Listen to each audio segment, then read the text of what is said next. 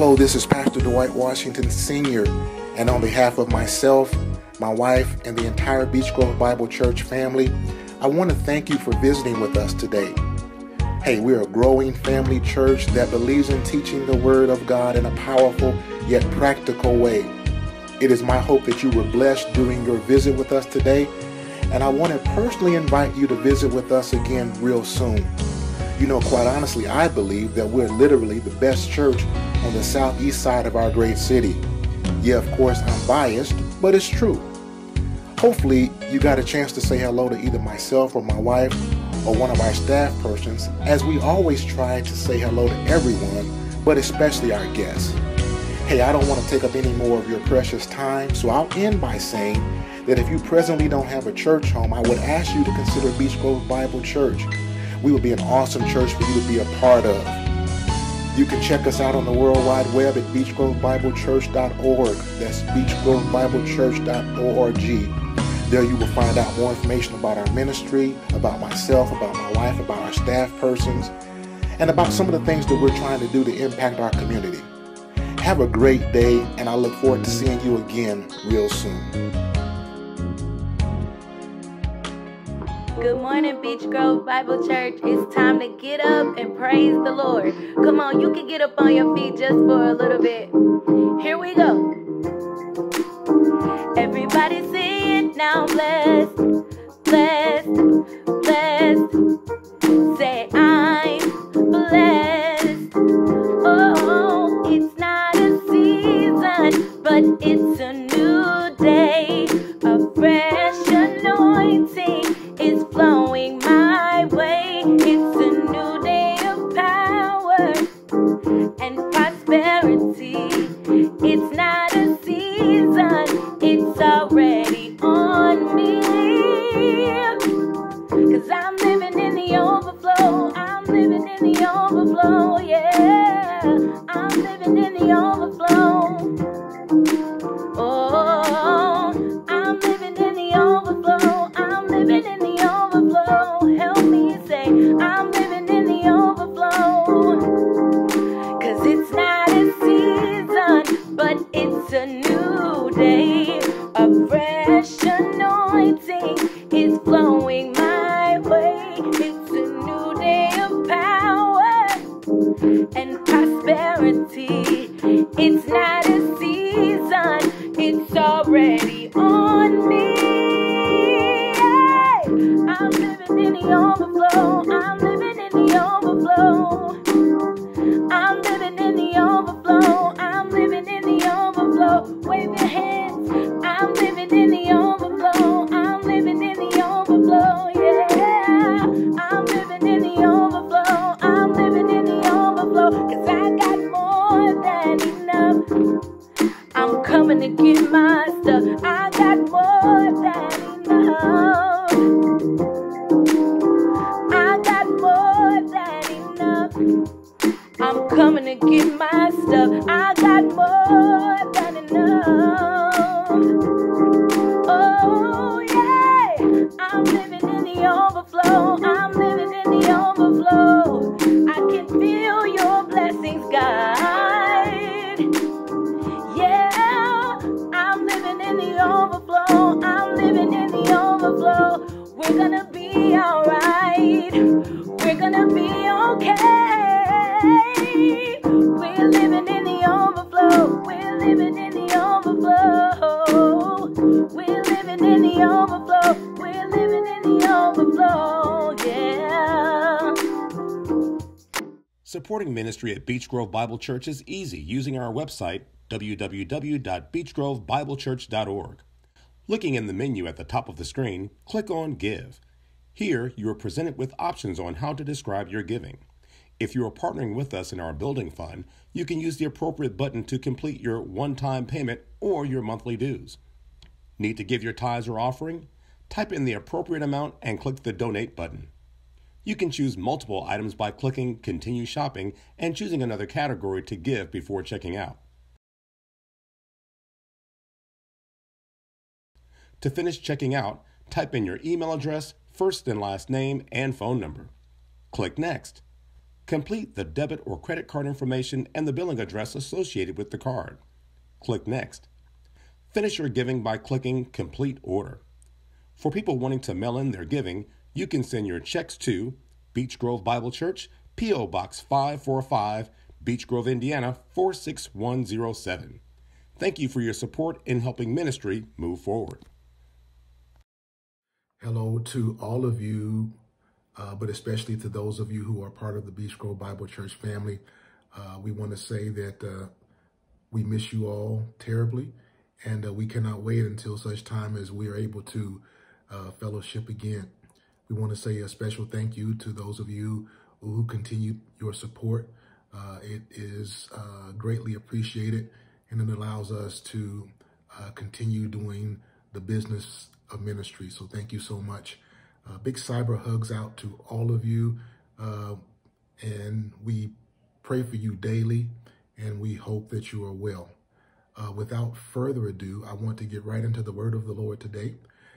It is found in the book of Jonah, Jonah chapter number 1, verses number 1 through 13. And I'm going to be reading today from the New Living Translation of the Word of God.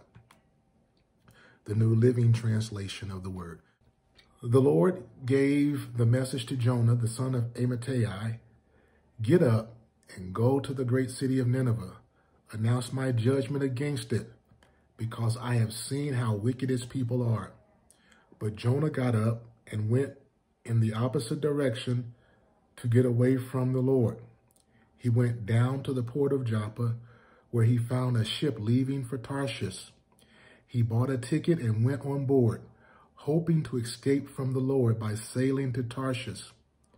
But the Lord hurled a powerful wind over the sea, causing a violent storm that threatened to break the ship apart. Fearing for their lives, the desperate sailors shouted to their gods for help and threw the cargo overboard to lighten the ship. But all this time, Jonah was sound asleep down in the hold of the ship. So the captain went down after him. "How can you sleep in all this?" he shouted. "Get up and pray to your God. Maybe he will pay attention to us and spare our lives."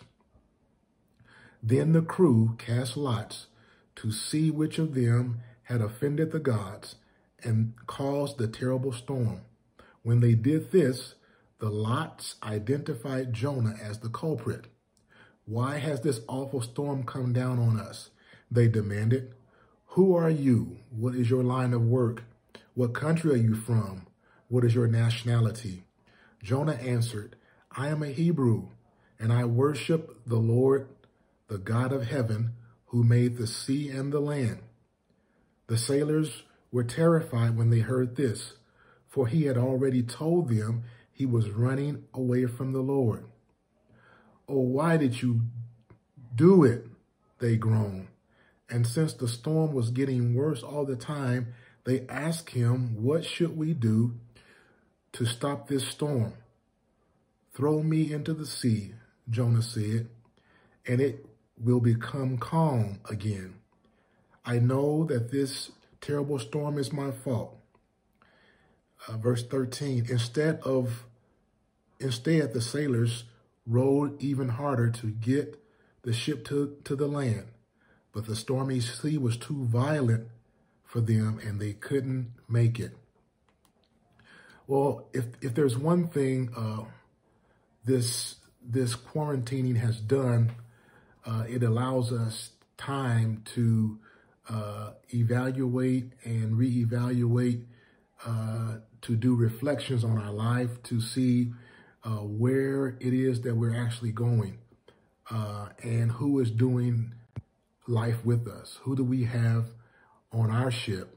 Who do we have in our ship, in our relationship, that are doing this journey called life with us? I've determined that I refuse to come out of this quarantining in the same shape that I went in. I am steadfast on making myself better while I'm here. I think this is an awesome opportunity to to begin to walk in the things of God if you have not, to begin to do things that are in line with your purpose. This quarantining is going to, I believe it is going to end up being a blessing for many of us in terms of pushing our lives and propelling our lives in a more positive direction. Part of the thing about fulfilling God's purposes, part of that equation that goes in with that is the people that I'm in relationship with, the people that are in my life. And so this week I want to extract some principles from the book of Jonah. And I want to start off by saying that you, in fact, are the CEO of your life. You are the CEO of your life. And as such, you have the responsibility to vet everybody that comes into your life. It is the CEO's responsibility to give a thumbs up or thumbs down in terms of who we allow to come into our life. And part of the assignment or the questions that the CEO must ask as it relates to people who are coming into our lives is, number one, what is this person bringing to the relationship? What value are they adding to my life? And then number two is what this person is bringing to the relationship. Is it going to be enough to offset or counteract the drama that they're going to cause while they're here? I've got to settle these questions in my heart and in my mind. That is the responsibility of the CEO. And who's the CEO? You are the CEO. I was listening to a CEO of an organization, and he said that everybody that is in his organization falls under one of four categories. He said they're either being trained, retrained, repositioned, or they're being removed. Everybody in his organization, he said, falls under one of four categories. They're either being trained, retrained, repositioned, or they're being removed. And I was meditating on that because I think those four areas, training, retraining, repositioning, and removing, can be applicable to your life and my life. What does training look like in real time? Well, to train means that I help you, I show you, I pour into you, I let you know what my expectations are. And then number two, retraining. Sometimes things that we have been trained on, for whatever reason, does not get done. And so there has to be retraining. We have to revisit the things that I was trained on, right? And then number three, sometimes people have to be repositioned. Relationships have to be redefined, if you will. We as the CEO have to determine where everybody that's in our lives fit. Everybody has a place, an assigned place in our life, and it's the CEO. You are the CEO of your life. It is your responsibility to determine where everybody goes. That's your responsibility. Unfortunately, for many of us, we have put too many insecure people in key positions in our life. And as a result, every time God wants to do something in us, with us, and through us, they get an attitude and start feeling some kind of way because God didn't check with them first. You as the CEO, you have to have the courage to reposition those people. You cannot afford, not in this season, you cannot afford to have insecure people in your inner circle. Because if you do, they're going to jam you up every time. You got to take the initiative and you got to get the gall and the intestinal fortitude to reposition them. And then, unfortunately, some people have to be removed. It doesn't mean that you don't love them, that you don't care about them, but for where God is taking you, they just don't fit. They may have gotten you to the place that you are. Maybe God used them for that season to get you to where you are now, but he's going to use someone else to get you to your next place. I have a book in my library. It's entitled "What Got Me Here Won't Get Me There." And that is so true in our lives, that for every season, God seemingly has different people who step up to the plate, and they are instrumental in helping us to get to our next place in life and in ministry. So there are a few things that I want to draw out of our text today. So let's take a look at it. Jonah gets on the boat. So now we could say that there now is a relationship. There is now a relationship. And the relationship starts off okay.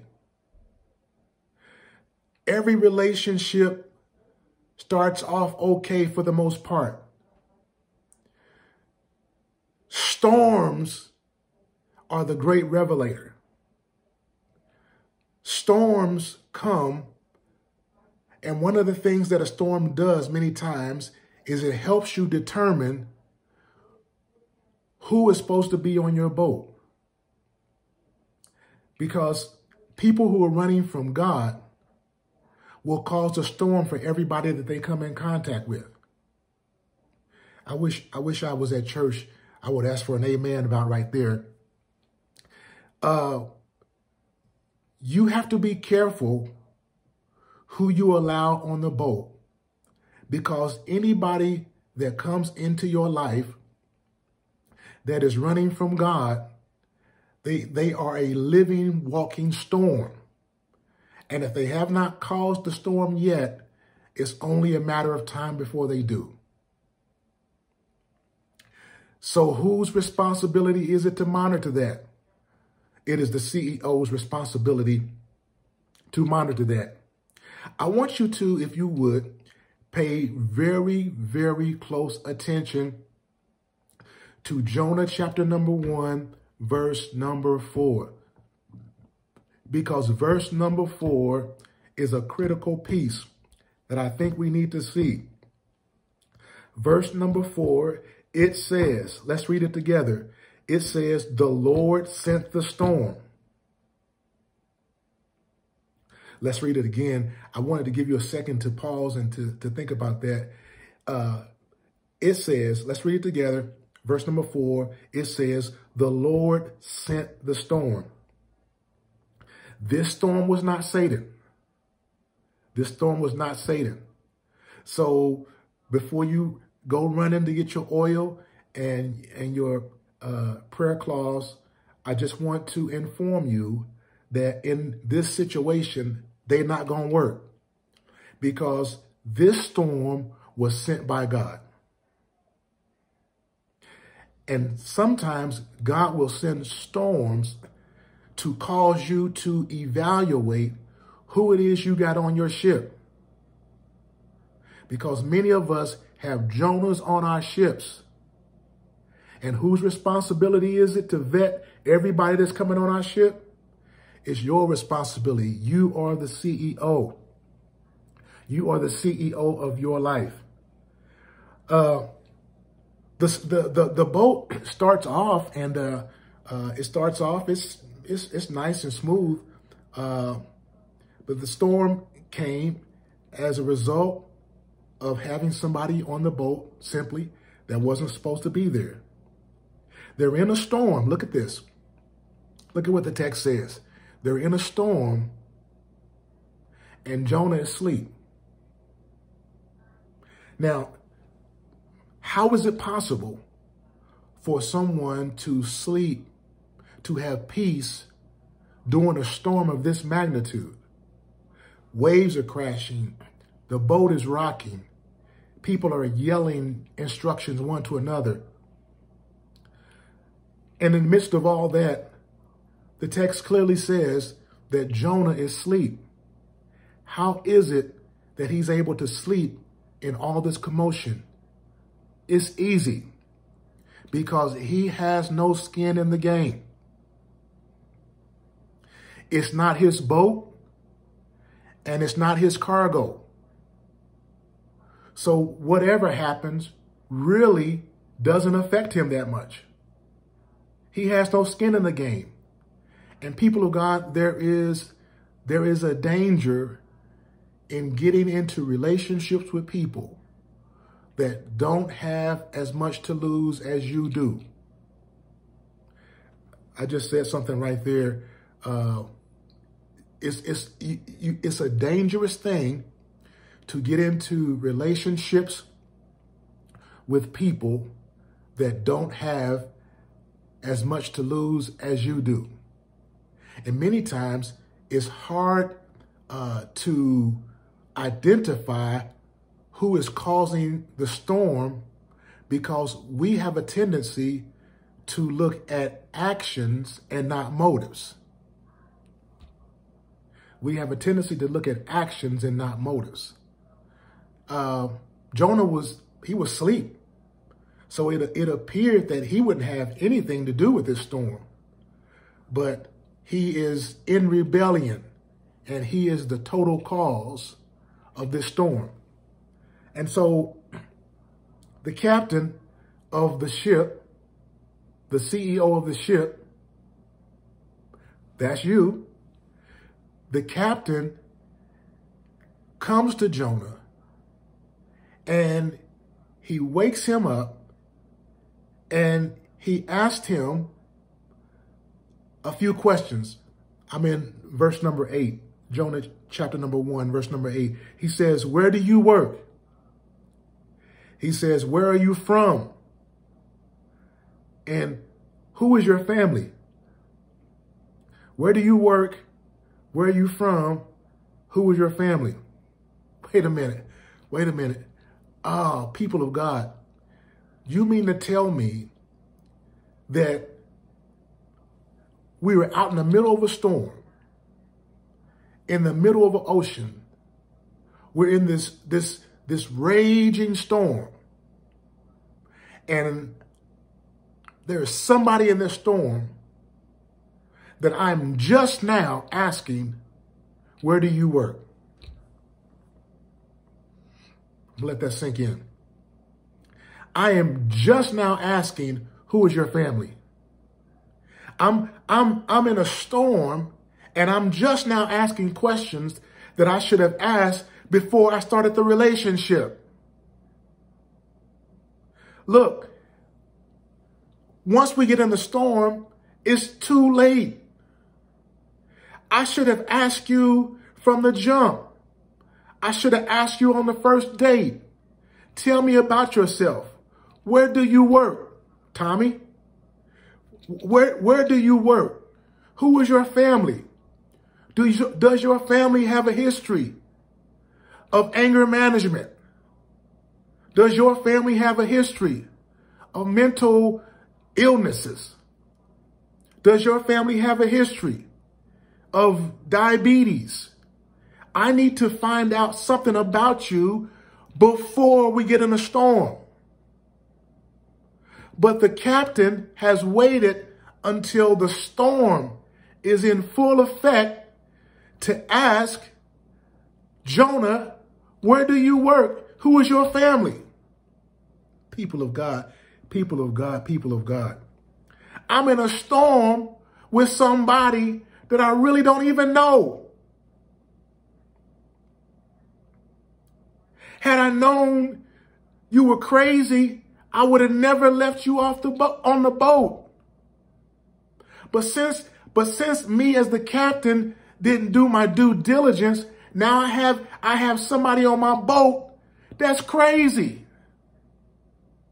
I got somebody on my boat that's got anger issues. I got somebody on my boat that can't be faithful. People of God, it is amazing to me how we can become so emotional when it comes to making life decisions, that we fill our lives up with people who mean us no good, who are only out for themselves. Man, look at the text. Look at the text. Jonah in verse 11, they're having a dialogue. Jonah and the men and the captain, they're all trying to figure out what we're going to do. They're having a dialogue. Now watch this.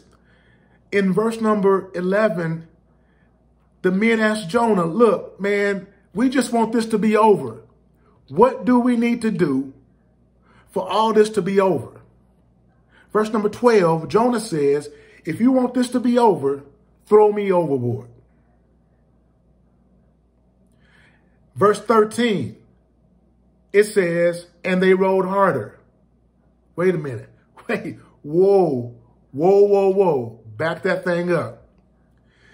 The conversation in verse 11, they're talking to Jonah. They say, hey, dude, what do we need to do for this to be over with? Verse number 12, Jonah says, if you want this to be over with, it's real simple. Throw me overboard. Verse 13 says, and they rowed harder. Wait a minute. Rowing harder is not the answer. No. Getting a third job is not the answer. Oh my God. Those are not the answer. Some of us know what the answer is. We know what we should do. But we don't have the courage to do what we know we should do. Jonah told them, if you want this to go away, if you want this storm to stop, throw me overboard. And the text says that they rowed harder. No. Rowing harder is not going to help you. You got to get rid of the problem. The problem was Jonah. And until you throw Jonah overboard, rowing harder is not going to help you. Getting another job is not going to help you. You got to get rid of the problem. And that's the CEO. That's you. That's the CEO's responsibility. Oh my God. They all messed up, man. They're all messed up. And I would have felt better about this passage. I would have felt totally different about these verses of scripture if I had read in here where it says the storm came, they rowed harder. Jonah looked out and saw they were rowing, and he says, let me help you. I would have had, people of God, I would have had a totally different take on this passage if I would have read somewhere in there where Jonah offered to help. But everybody on the boat, it's all hands on deck. They're all doing as much as they can, and you got one guy who's not doing anything. Can I tell you that no relationship can survive that kind of inequity? They're giving 100%, and Jonah is giving 10. He's really not even doing anything. They're giving 100%, and Jonah is not doing anything. In your own situation, in your circumstance, you're giving 100%, and the other person in the relationship is giving 30. The other person is giving 20. No relationship, hear me well, no relationship can survive under those circumstances. Any relationship that has any chance of working, it's got to be 100% and 100%. I got to give 100% and you got to give 100%. If we don't, the relationship has no real chance of working. You have got to understand that your relationship will not survive with you doing all the work. I'm just going to put that right there. Your relationship will not survive with you doing all the work. And let me tell you this, you shouldn't have to. You should not have to. But what you are going to discover about people that you have into your life, that you bring into, that you let into, that you don't vet, what you're going to discover, people of God, is that sometimes people will take advantage of you because you let them. Let me, I'm going to take a quick detour. I'll be right back. But one of the things that really grieves me real on a gut level, this grieves me, is I pull up to the gas station and the woman gets out, she pumps the gas, and you got Nicodemus in the passenger seat taking a smoke break while you pump gas. My goodness. Okay, I'm not going to go into that because I'll go way off and then I won't come back on my subject and I'll end up saying something I didn't mean. So but that grieves me. That grieves me. So in every relationship, if it's going to work, it has to be 100%, 100%. Let me close with this. My wife and I, we've got Comcast for our cable provider and our internet. So we just got basic cable because we ain't ballers. So we just got the basic cable.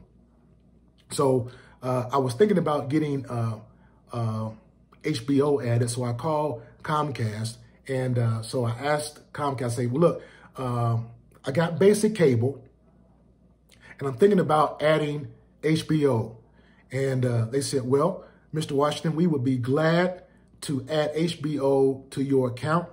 However, if we do, there's going to be an extra expense because HBO is one of our premium channels and you only have basic cable. So if we add HBO, it is going to require you to give more. Some of y'all are missing me. Comcast told me, if you want to take this relationship to the next level, you are going to have to come to the table with more. You're going to have to make more of a commitment because you're asking more of a commitment from us. So in order to get HBO, we're asking you to give us more money because the relationship has to be equitable. So I finished that transaction. I got off the phone and God spoke to my heart. He said, there are so many people in the body of Christ who have relationships where the people are paying for basic cable and they're giving them HBO, Cinemax, Showtime, and Stars. No relationship can make it under those circumstances. People of God, use this time of quarantining.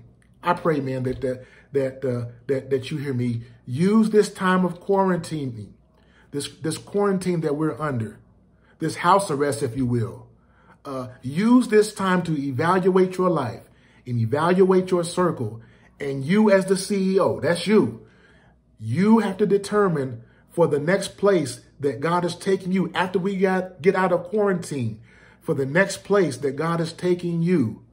Who do I have on my boat that I should never have let come on my boat? And then I've got to make some hard decisions because that's what the CEO does. The CEO has to make tough decisions. Man, if this made any sense to you at all, will you do me a favor in the comment section? Say, this made a lot of sense. And would you please like and share we would really appreciate that if you would like and share. And I hope that something I said was a blessing to you. I enjoyed our time together. I look forward to seeing you next week. Have a great rest of your day. Supporting ministry at Beech Grove Bible Church is easy using our website, www.beechgrovebiblechurch.org. Looking in the menu at the top of the screen, click on Give. Here, you are presented with options on how to describe your giving. If you are partnering with us in our building fund, you can use the appropriate button to complete your one-time payment or your monthly dues. Need to give your tithes or offering? Type in the appropriate amount and click the Donate button. You can choose multiple items by clicking Continue Shopping and choosing another category to give before checking out. To finish checking out, type in your email address, first and last name, and phone number. Click Next. Complete the debit or credit card information and the billing address associated with the card. Click Next. Finish your giving by clicking Complete Order. For people wanting to mail in their giving, you can send your checks to Beech Grove Bible Church, P.O. Box 545, Beech Grove, Indiana 46107. Thank you for your support in helping ministry move forward.